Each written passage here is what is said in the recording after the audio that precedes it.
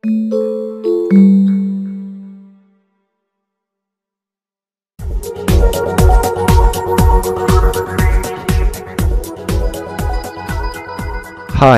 my name is Sharon. I'm a developer for HPE ALM Octane.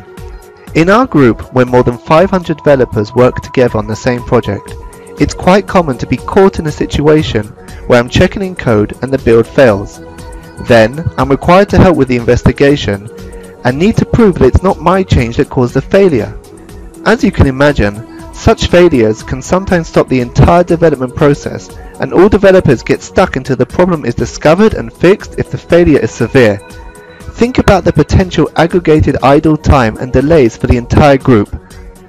What you're about to see here is a conversation which I had with one of my lunch buddies yesterday, but could happen every day, and it does.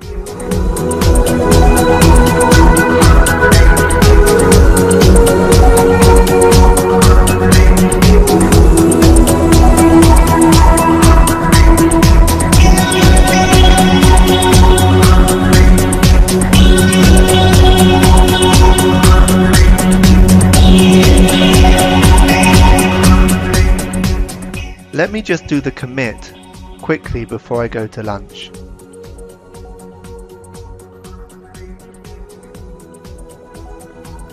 Oh, I just got an email that indicates that some tests failed in the new build and they might be related to my code change.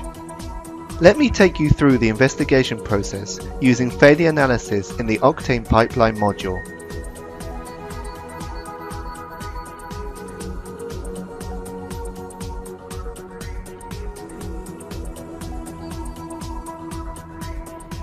When I click on the link, I am redirected into the failure analysis module. The main purpose of this module is to help solve build failures quickly and efficiently. Here I can see the failed tests, the problematic tests, and the related users, as well as the committers. Wow! I can see we have a lot of committers and many test failures. Let's try to figure out what is going on.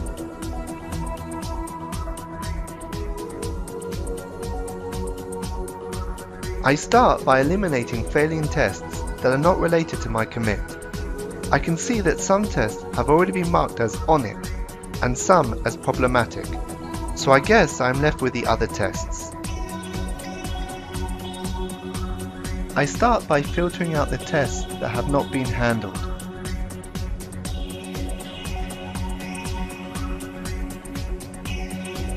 And then I filter out the problematic tests.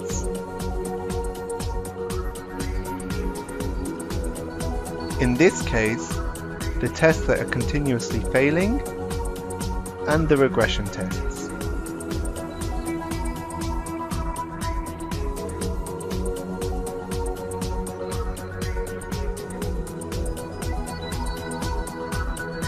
I can see at the top all related users and me marked with a bolt badge. This means that the system has identified me as suspected for some test failures. Octane has an algorithm that analyzes which commits are related to test failures. I can click on my avatar and check the tests that have been identified as related to my commit.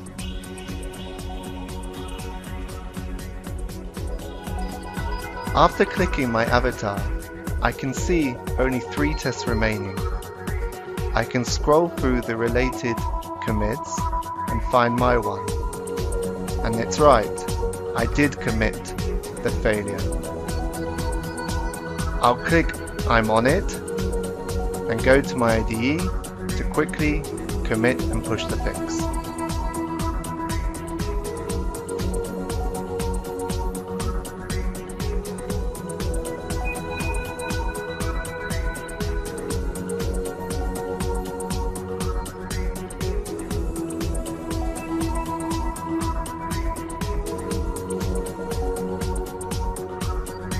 I track the pipeline status and see that it's back to normal.